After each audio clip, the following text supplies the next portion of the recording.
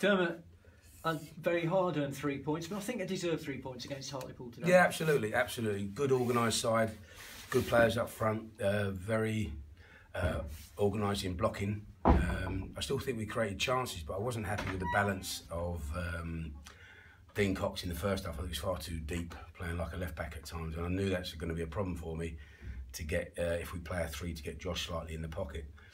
It worked better second half. Dean got in the area where he's can hurt teams, puts a great crossing, and James Collins kisses the ball in with his head. It's a super cross, super goal. James had a chance earlier, so I thought we created chances.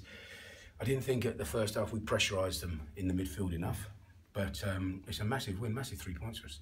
Yeah, 4 home wins in a row, and that's important as well, just to keep that form here at the Chequers Trade going, isn't it? Yeah, I think so. With Portsmouth coming up next week, a big game, fantastic crowd here. Your initiative, Bruce, to sort of get everyone in. It was a right buzz today, and the attacks, there's a roar. And all week I've sensed in the office the staff working late. It's been brilliant.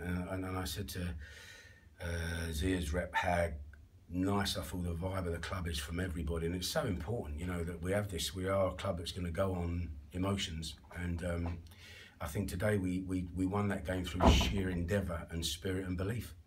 Yeah, and I think a most important criteria when you get a lot of people who haven't been for a while or haven't been at all is to entertain them, which I think we did, and create chances, which we did, and obviously to win the game.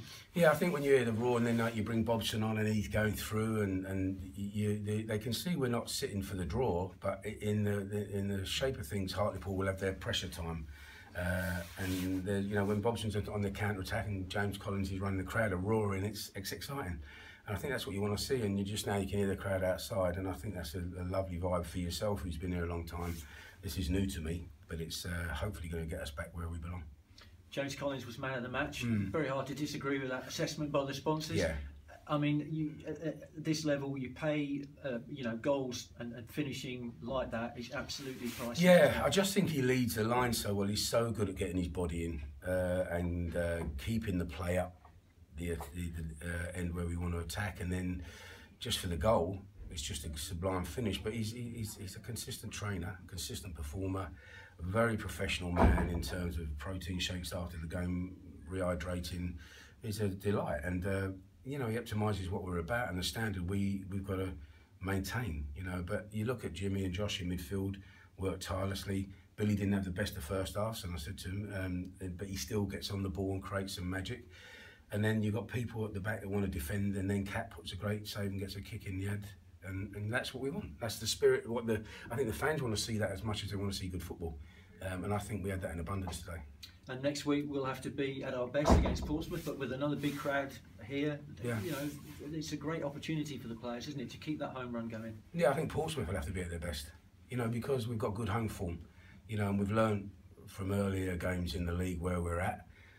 And now we can build on the week. We'll have a little in-house game on Tuesday, and we'll build the players into training again, and we'll get the same fitness levels up and sharpness of the mind, and we'll attack any side. And if Portsmouth, I've got a lot of time for Paul Cook. I think he's a great guy. They will come and play, and we will play. So it will be another bumper crowd, and I think everyone will go home buzzing.